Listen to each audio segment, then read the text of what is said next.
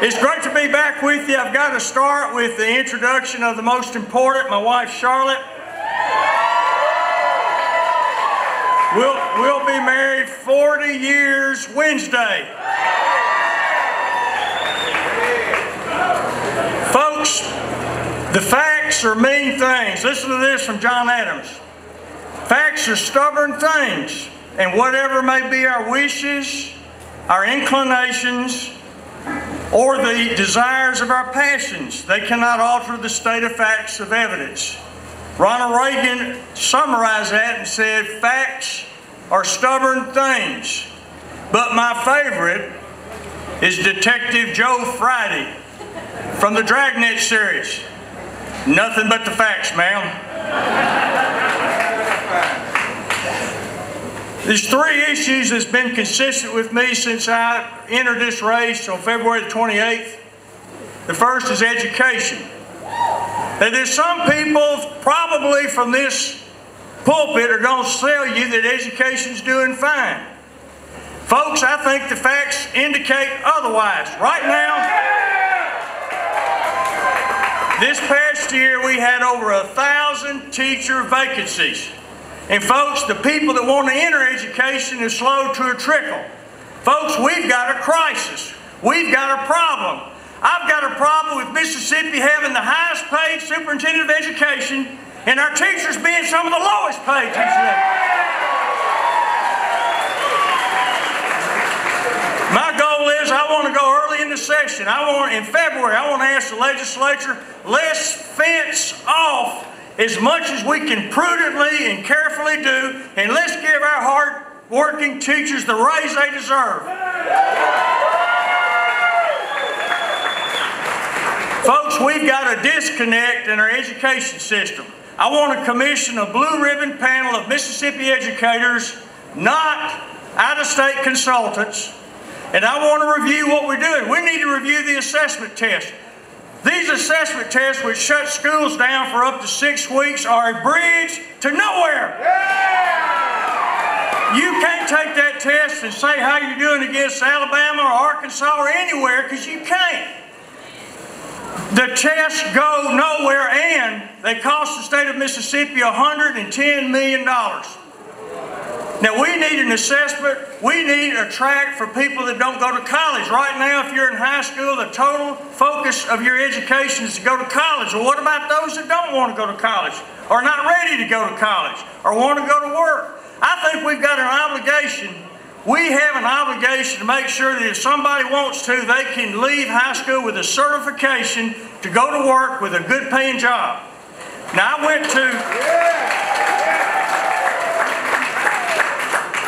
I've toured the high school at Neshoba Central, and I saw a lot of things. They had some robotics and this and that.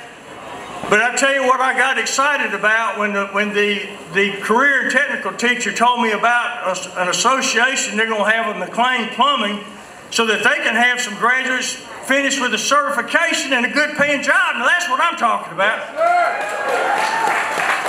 Right now, there's no emphasis that there's nothing put to that, and we need to change that. We need to change that paradigm and have opportunities for our children that are finishing high school. And the facts are, Mississippi, between 2010 and 2016, we lost 35,000 people. We've lost population the last 3 out of 4 years. 35,000, folks, that's equivalent of the city of Tupelo. And if we don't step up, if we don't reform the education system, if we don't try to ensure that our people finishing high school can have good paying jobs, then that's going to continue. And that's the fact. Healthcare. Some say that healthcare is doing fine. The facts are we have 31 rural hospitals in verge of closure. Now this is where we are. This is the decision point.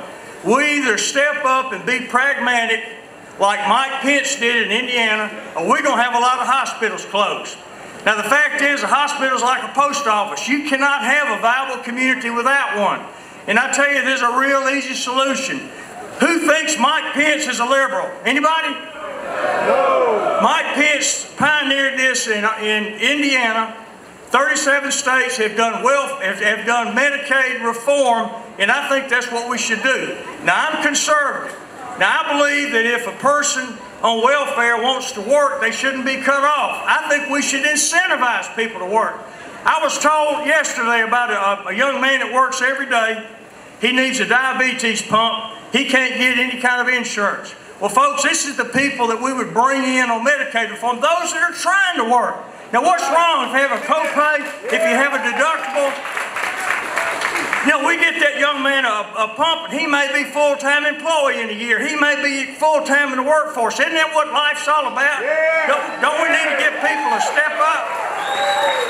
And let me tell you what else. With what these people would pay into the system, they're going to have to pay policy payments, copays, deductibles. With that, the hospital's going to underwrite the rest, and it will cost zero taxpayer money. Everybody with me? Yeah. Zero.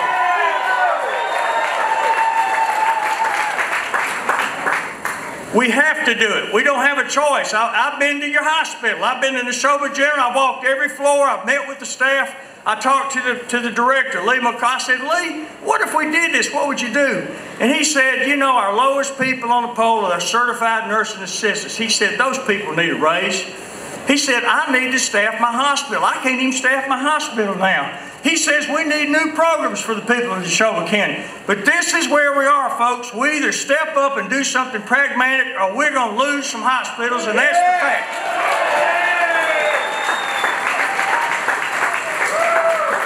Roads and bridges. Now, there'll be some people up here to tell you that the special session solved the roads and bridges.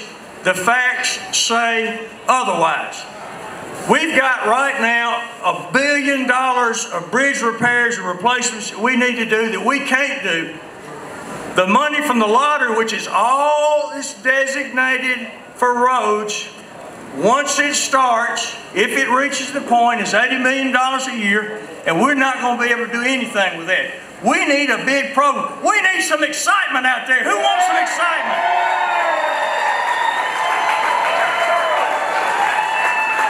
Folks, the special session won't fix the bridges. It certainly will never get to the 5,000 miles of roads. And it definitely will never get to the new coverage that we need, like the bypass on Highway 16 here. Now, there's got to be a payer. Everybody knows that. And I like Ronald Reagan. Who in here likes Ronald Reagan? Well, Ronald Reagan says user fees is the way to go. He says it doesn't add a penny to your income tax. It doesn't add a dime to the national debt. And we need to look at it. Now, we can do it conservatively, at most $6 to $10 a month. But I want to do a tax swap. I think the plan to do is we need to go to a flat tax basis. And we can do a tax swap of the 4% bracket, which would say the typical family of four, $200 a month, and you'll make money. So we can build roads, you can be better off, and we can move to a flat tax. And the reason that's important, I think that out-of-state drivers ought to pay. Who thinks out-of-state drivers ought to pay? I think people that aren't working ought to pay. Who thinks they ought to pay at the pump? The Tax Foundation, the most conservative tax group in the nation, has endorsed this. It's going to help us move to a flat tax system, but more than that, it's going to help us build bridges and roads. Now, I'm happy today to announce a program, a highway system for the future. This is a map that shows the coverage that we need, the new highways we need, including the Highway 16 bypass, including Highway 15 that runs from the Tennessee border to the Gulf Coast. And folks, you'll never have this with the money from the lottery. Everybody with me? Yeah.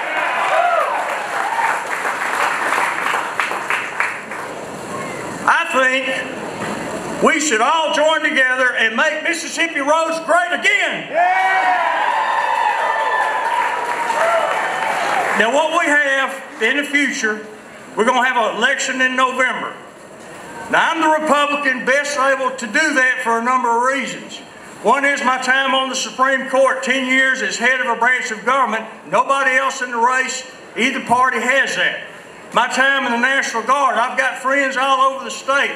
I think it's important to have stood with people after a hurricane, a tornado, or an ice storm and be able to know how to deal with the first responders. That's unique. I've stood elections.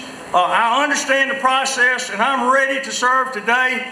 Let's vote Waller August the 6th, and we'll carry it to November. Thank you.